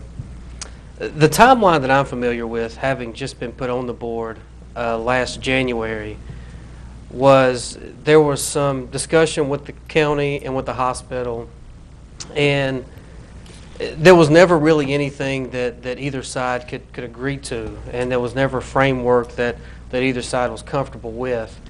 And last year, there was some well-publicized disagreement, and there were some issues that was going on at our hospital that the commission took a step back last April and really admonished Caramont to take a look internally and say, okay, there's some things that are going on in the organization that you have to address. You know, this lease should be put on the back burner while you take a look at some things internally. And I remember specifically some things that we talked about with the hospital is, first of all, it was, you know, recruit a CEO that is engaged in the community. It was work on the emergency department. There were complaints at this county commission. We received complaints about wait times, the service provided, things like that all the time. And I remember the third thing was working on the hospitalist issue. We got emails on our board from a number of citizens that were disappointed with what they were receiving from Caramont when it came to these three things. And so the county commission sent word and said, hey, we want you to focus on these things before we actually move forward with a lease. And I just wanted to kind of report on that because I think that's the most important thing that we should take a look at, since those were the directives that we gave to Caramont. I think we should start by pointing out that we recruited a CEO. We spent, I believe, 7 months going through a process. We had stakeholders, we had community leaders, employees, board members. I believe our county commission, we had a representative on one of those committees, deciding on who we're going to bring in as our CEO. And after 7 months, we realized that we had a rock star right in our own backyard in Mr. Doug Luckett. And we talked about how we needed somebody engaged in the community. And I can assure you, saying Doug Luckett is engaged in the community in Gaston County is probably one of the biggest understatements of the year. Not only is he engaged in the community, he's respected by the physicians, which is a big deal. That's something we were concerned about. And he's dedicated to the long-term success of the organization, and he's committed to keeping us independent as long as possible. And I don't think there's anything else you can ask in a CEO other than that. So that was number one, and that was the biggest thing, and I think you can put a big check mark beside that. I think at the hospital, we've accomplished that goal. The second thing was to work on our emergency department. And just have a couple of things here I want to share with you. We talked about wait times and the service provided. And, you know, we made a decision internally that we would bring our hospitalist program back into Caramont Health. We'd staff it internally, not with an outside management company. Now our program is staffed with local full-time physicians that are engaged in Gaston County. We're not using locums. We're trying to really keep it in-house. We have significant improvements in patient perception with a 90% reduction of complaints. Now think about that for a minute. A 90% reduction in complaints. That's amazing for with our hospitalists. The other thing we talked about with the ED is how do we help with the wait times? Well, we're going to be breaking ground here in a few months on the pediatric ED. In January, we're going to be opening up the standalone ED in Mount Holly. And we have 3 urgent care facilities open 7 days a week. And so I think these are all things that we're trying to do. We decided also a couple of months ago that we would review our current agreement and really research and evaluate various providers. And we decided through a committee of well-respected physicians, Dr. Reiber, Dr. Russo, Dr. Thomason, Dr. Clasing, Dr. Clark. These are all people, Dr. Reinhardt, that many of us know and respect and really trust their judgment. They got together and really made a recommendation about what we should do with our ED and decided to go with Apollo MD. So effective July 1st, we're going to go with Apollo MD, which is a physician-led group with more than 35 years experience. So I think those are things dealing with the emergency department wait times and dealing with the service that our citizens will get at their organization. I think those are things that Caramont took a step back and said we need to address them as well. I talked about the hospitalist issue, how we're moving that in-house, And that's been very well received. It's, again, going very well. Which I think takes this board to our next step of, okay, we've checked those 3 boxes. We really worked on the hospitalist issue. We've worked on the ED. We've retained, recruited a great CEO that we all respect and like. The next step is let's put together the framework for a deal. That's an easy thing. So, through discussions at the hospital board, we kind of bannered a lot of things around and decided on the deal that was presented to our chairman. It's not perfect. There's some things that we need to work out, and there's some things that will get worked out through the legal process. But Chairman Philbeck talked about the $450,000 that would go towards health-related issues that we would get.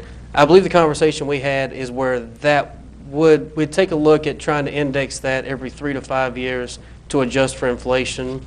The $20 million bond, that's going to provide us with extremely great flexibility. That's going to be money that we have access to if we needed it. But at the same time, we would have a steady revenue stream from that this county could use for years to come.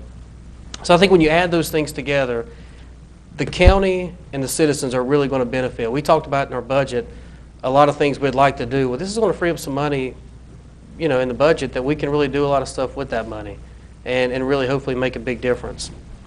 The other thing about this is the fact that it's a 40-year lease. It really gives the hospital stability when it comes to building projects and long-term growth. I think the key that the commission, I want the commission to understand is the hospital is not going to do this and just sit on money. I think the first thing you're going to see is an infusion of money on the grounds. You're going to see $200 million reinvested into the community. You're going to see money spent on the bed tower. You're going to see money with the ED, infrastructure, technology. That's all going to involve new employees. That's going to involve new jobs. That's going to be a shot in the arm for our county. So they're going to take that money and really reinvest it in Gaston County. What else could you ask for other than an organization who has a vested interest in the county? The appointments, I also think it's key to know where the appointments come from. I think each commissioner will retain their township appointment. We will have a county commissioner representative on the board. The chief of staff will be on the board. And then the other 5 appointments that will start after the 3 this year, the other 5 appointments will actually come from the nominating committee of the hospital board of people that we appoint. So if we do a great job of vetting our appointments and making sure that they understand they have a fiduciary responsibility to the hospital and a moral responsibility to the citizens of Gaston County, I don't think we're going to have any problem with those appointments. I think they're going to be able to review and take a look at what the hospital needs and what board appointments they need and really be able to make a good decision. I think the fact that we're going to, if this board approves it, open that up to a couple of appointments that can be made outside the county. I think that's key for the organization. Commissioner Carpenter has said so many times that good quality water, air, and transportation doesn't stop at the county line. I've heard him say that. I've heard him say it once. I've heard him say it 1,000 times. I would say the same thing for health care. I don't think that stops at the county line. So I believe for the organization to grow, this is vital for Caramont. I think it's a fair deal. I think it's good. I think it's, again, good for the county. It's great for the hospital. And most importantly, as Chairman Philbeck said, the citizens are the real winners here. I want to thank the board. We've had a lot of discussion about this, as you can imagine. Dr. Riley has headed up a lot of those conversations. Donnie Loftus, the vice chair, you guys are very familiar with him, really kind of led the charge on a lot of this stuff and really said, hey, let's get this done. But this proposal, I want to be clear, this proposal was voted on and was unanimously supported by the Caramont board. These are people that we put on the board. The 7 of us put these people on the board, and they were in unity and unanimously supported this proposal, whether Annette Carter, James Beam, Dr. Adcock, people like Spurgeon Mackey, Gus Anthony, Michael Dixon, Dr. Meekin, Jim Bailey, Vince Quinn, David Allen Smith, Mary Frances Forrester. These are the people that offered this proposal, people that we respect, people that we thought enough of to appoint them to this board, and they said, this is in the best interest of the hospital, this is in the best interest of the county, and I think as long as everything goes through on the legal side, Mr. Chairman, I think it's a no-brainer. I'm excited about this. I'm excited about being part of it, and I think this will be a great hit for our county moving forward. Thank you. Thank you, Commissioner Williams. Commissioner Carpenter, then Commissioner Kieger. Thank you. Well, I've been on this board longer than anybody, and Tom's not far behind me, and Mickey, and we have had people approach us about purchasing the hospital individually, or and I know Tom and I had a discussion with one group, and it looked very interesting. But I always had in the back of my mind, that's going to go to some outside group that's going to control the medical care in the county. I am pleased with this proposal that we're going to remain independent here in the county. I think that's a good step. I have expressed concern that in this agreement that gives them the ability to negotiate their agreements with joint ventures or other business relations, and I only think that as this hospital is for medical purposes, that those ventures would be medical related, and I don't know how you would get that into the agreement. I jokingly said I think it would be a conflict of interest for them to enter into agreement with a funeral home, because that would be, you know, whether I get the money here or over here. Then the other part is my concern with the agreement that that $20 million bond would be the county's, and we would get the interest off of it for ever how many years.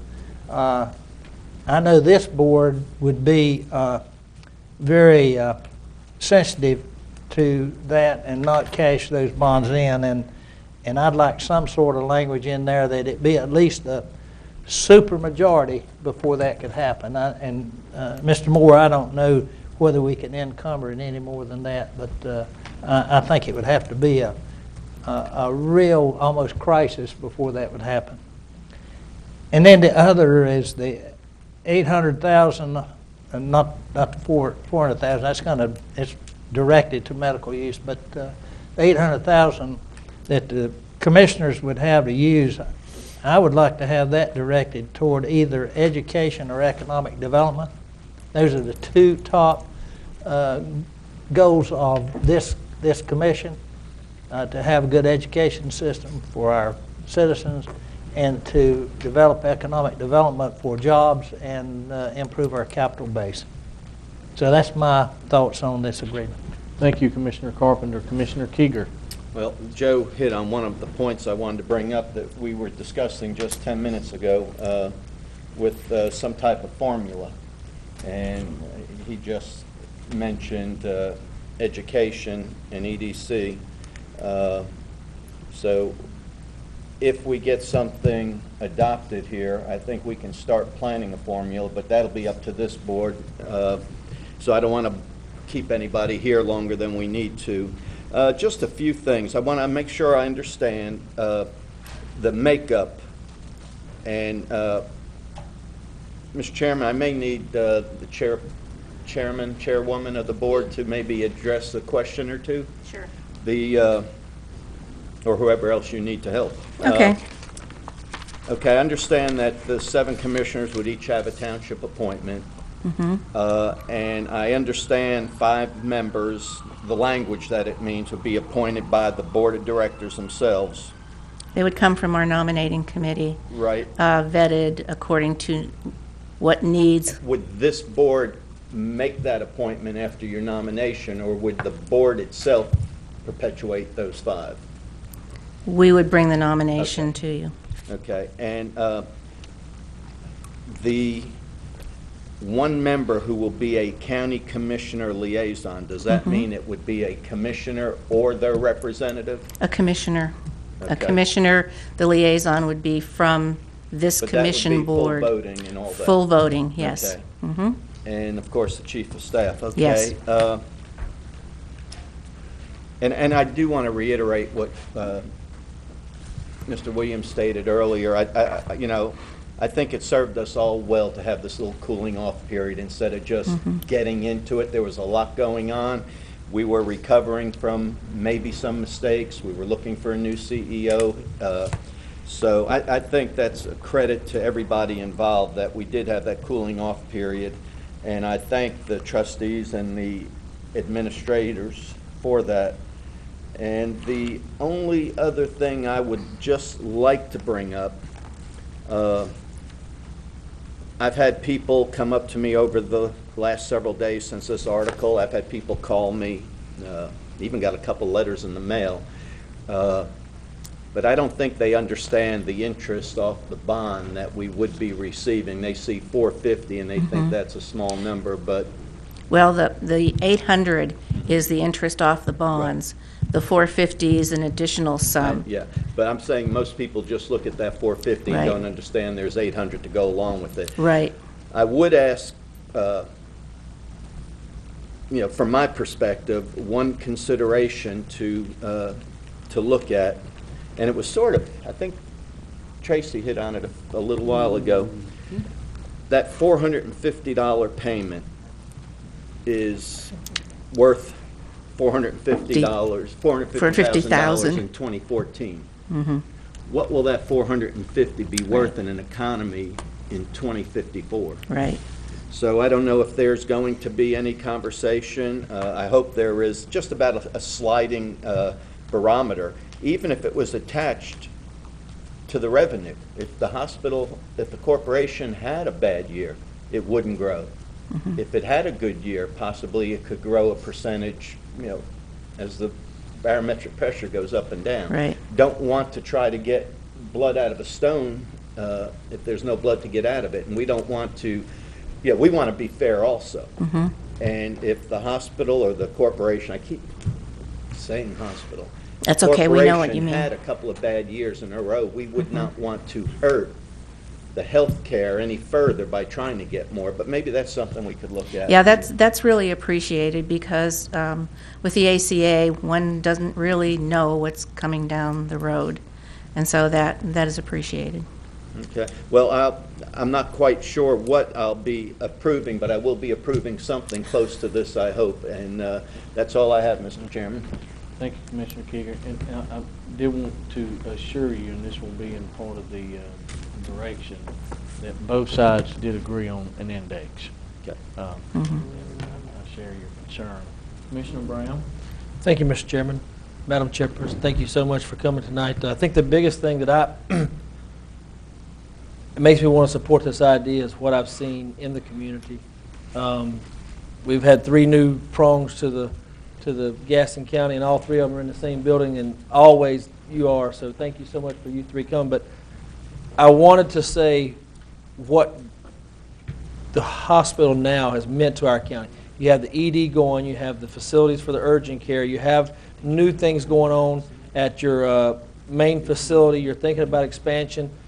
It's finally taken place, and it's not just a one white building in the middle of the county. That's right. So I want to thank you guys for that, because it's finally something to be proud of on a different scale, not just that one building. It's really moving forward. You guys have incredibly taken care of. Even Mr. Luckett called me after my recent visit just to check on it. But I think some of the things that happened is what you guys have done. I want to commend you on it. I wanted to see one thing maybe, even if it's sort of on a different scale, if it's maybe a health summit. I don't know if you guys have this to where it includes something like our health director, because you guys are so intermingled that maybe there's some way that they could work in. We are talking about community-based things. We're talking about the wellness coordinator. Whatever we have to do now that we're starting to put this together, I'd like to see something maybe as an approach to where it's something to where they're all invited, to where you guys can get together, or maybe do something with the board or something. I think that may be something that can really satisfy a lot of needs for our community, because we do serve so many through the health department. But thank you so much for coming, and thank you for your time and what you guys have done. Thank you very much. Brown. Commissioner Fraley. Thank you, Mr. Chairman. I just had one question regarding the lease to start with, and I don't know who's best to answer this. Maybe Chuck, but the corporate bond, is it just the same as cash as far as our fund balance would be concerned?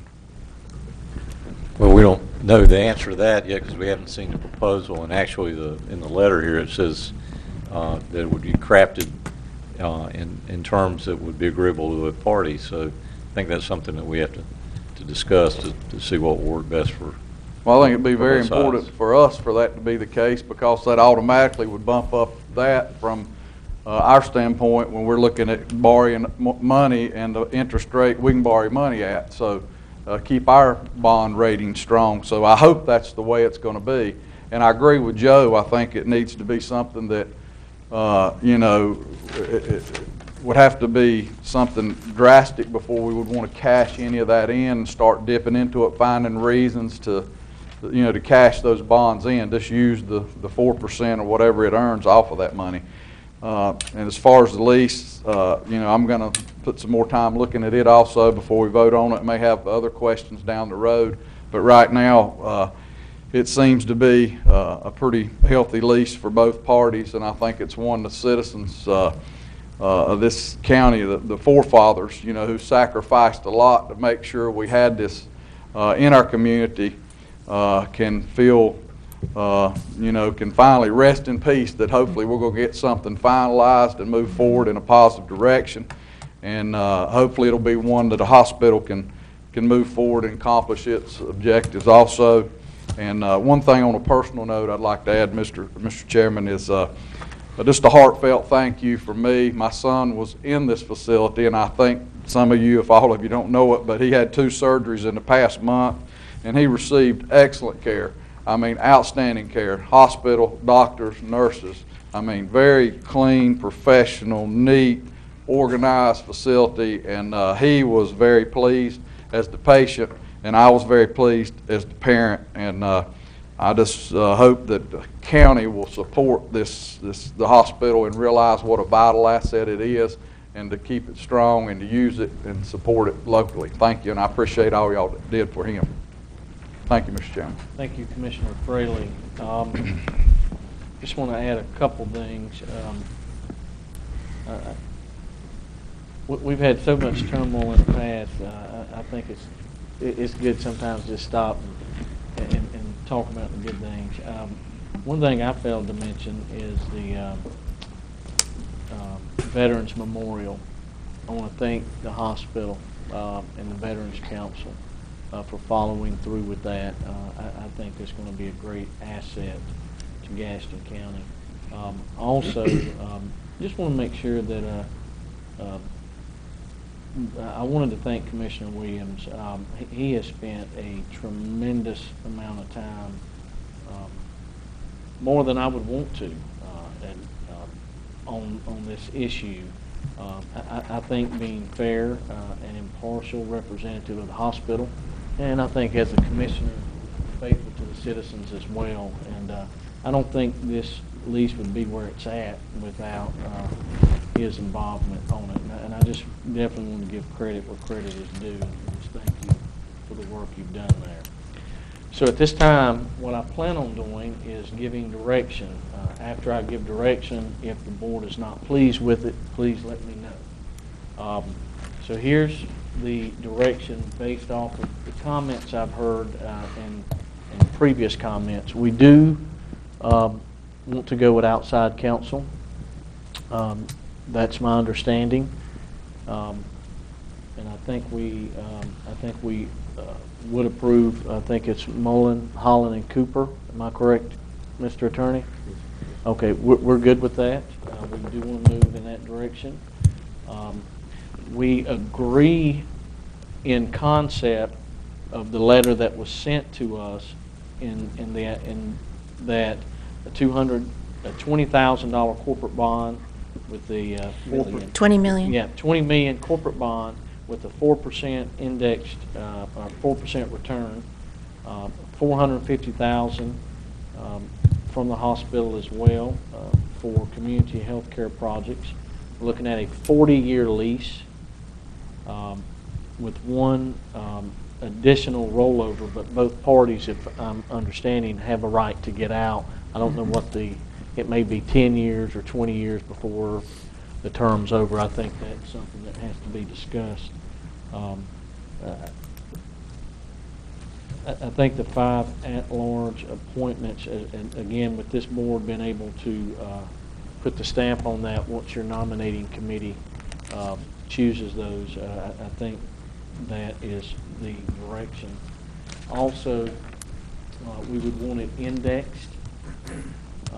That is the direction as far as it would be in a lease. We would want the bonds to, we would want the lease worded in such a way as the bonds could count as cash. And you would just have to look at the language on that. We would also like to put in the lease, and I think if we do it in the lease, since it would be tied up in the lease, we could probably do it. But we would want it to be where the bond, the 20 million bond could not be sold without the consent of a supermajority. Now, I think if we do a resolution, that could easily be trumped by the next board, but if we tie that into a lease, we may could make that a little bit harder to do. And I think that's the direction. We would also, we want to be careful. We want to take our time and get it done. But based off of just conversations I've heard in the future, we want folks to work with the hospital to get it done. We don't want to drag it out over months. And if at any time there's an issue, let's get both sides together quickly and move through some of these issues. So what we don't want is attorneys messing it up. The spirit of what we have, it's just, it is what it is. I think we've got good cooperation. We want to continue to move in that direction. Unless there's any other from the board, is that Commissioner Keeger? Yeah, I agree with everything. Just to clarify, Caramount will own the $20 million bond? No, county will. County We will. It's The ours. county will own County it. will own it, okay. Yes. That, I wish there was some legal way we possibly could get the General Assembly to padlock that for us.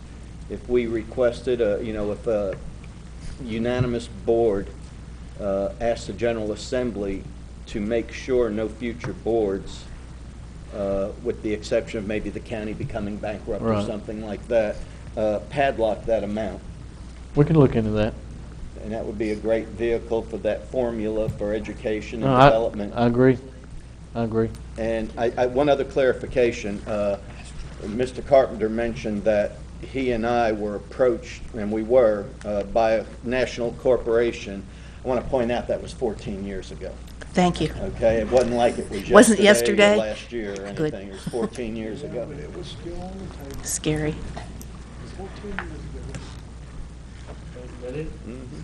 Thank you. Any? Just one caution, Okay. asking the legislature to get involved in something that might become problematic. I just think if we can do it here within our lease to take care of that, that would be my preference. Mr. Chairman, I agree with that too. I think if we get the legislator in, it also might keep us from being able to say this is bond money that we can actually use in event of emergency that would not be like cash anymore. It would just be, I think that could affect that, yeah. I think if we tie it in the lease with some language that, and at the end of the day, we work for the people. 20 years from now, 10, the people elect people, and this is what they want to do, sell it, let the will of the people prevail. And I would also like to thank Mickey Price and you, myself serving on the original lease committee, because those talks were not always as pleasant as these have been. So we've moved a long way, and I'm glad we're heading in a positive direction. Thank you, Mr. Chairman. I'm sorry for acknowledging that. That was so rough. I didn't even want to go back and forth. So we're good. Commissioner Williams. Yeah, I think the only thing that, I guess a couple things we need to work out in the language where I think it's a little vague at this point is, like the chairman said, we want to make sure that we give a notification period that the county, if we chose to get out of the lease or not renew it, that's fair to the hospital, that gives them plenty of time to make arrangements, renegotiate, look elsewhere, whatever. I think we need to make sure that that's in there and that it's fair to both parties. I think we could also look at the way the governance is right now. We have 5 at-large appointments that are kind of all at one time. If the hospital and this board wanted to entertain the thought of, maybe starting next year, maybe redeveloping a timing process where maybe there was one at-large appointment a year or something like that, so that it wasn't all clumped up. We can talk with them and see if that's something they're interested in. But I think just if there's any governance structure, we need to take a look at with that. But other than that, I agree with you on the bond. As long as it is what it is, it's liquid, it's there for us. If a board wants to do something, let them do what they're elected to do. But I think once we kind of get those details worked out, I think this thing's ready to go. I'm excited to do it, and as the chairman said, don't let the attorneys get in the way. Commissioner Brown? Just one question for clarification. Can you tell me the exact number now? Because we're at 7 we know from this. Okay. In addition to the at-large we already had, or No, this as is far as replacing the appointments, at-large? Each commissioner will have their own appointment, township That's appointment. 7. Then you'll have a commissioner appointed from this board That's to be a 8. voting member. Then you'll have the chief of staff. 9. And then you'll have 5 at-large appointments that the nominating 14. committee, correct. So it'll be one less than there now. So it should be the exact Same same amount. number. Exact number, same number. amount. Thank you. 14. Okay. Chuck, did you get that direction and do you understand it? Some of the- Don't get in the way. Some of the 5 can be from outside Gaston County. Correct. Yes. And no appointments are to be made as far as the 5 at large until after January the 1st. That's the sticking point. So in other words, if we make the agreement today, the hospital can't make any at-large appointments till after January the 1st. Yeah, I don't think There's 3 coming up this year. right. But So they're not- this board will appoint those, and then after January the 1st, the hospital will be able to nominate going forward. My understanding is that this board will continue to appoint all the appointments. Correct.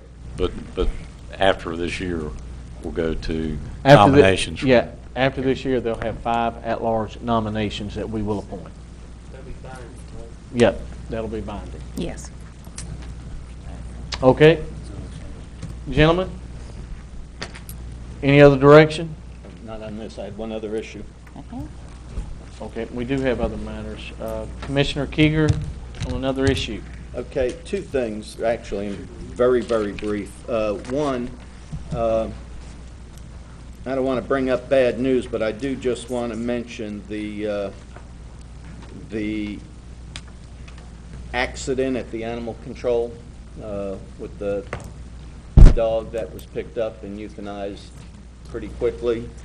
And I do realize, and I want people to know, that the dog did not have a chip, did not have a tag, which could have prevented all this. So there is some responsibility to ownership. But, some people, their pets are extremely important to them. And I don't know what the county has done with regards to trying to correct this with the individual, but I hope that the county has contacted the individual, and maybe if nothing else, we allow him to adopt an animal at no cost, just to show good faith that, but then again, there is some liability with the owner, but I wanted to see if the county could do something there. And the second thing is, Rodney, want to step around the corner? Recently, the county police, Mr. Fraley, can he see you? There you go. I wanted the camera to see you. This past week, I got to spend a few hours with Rodney and his partner on the new, I call it a PT boat, that Rodney was very instrumental in getting this package put together. He's even gone out to the West Coast to practice and learn this boat, and it's an amazing vehicle. There's none like it around here, and Charlotte Mecklenburg is already going to place an order. They're so jealous, but it's going to be a great asset with more and more communities growing on the waterfronts in Gaston County. Rodney was real instrumental in putting the technology together, as well as working on the funding apparatus for this thing. We were able to get this for about $240,000, and the tag was $320,000. And as the chief had instructed, there is a slogan on the side of that boat.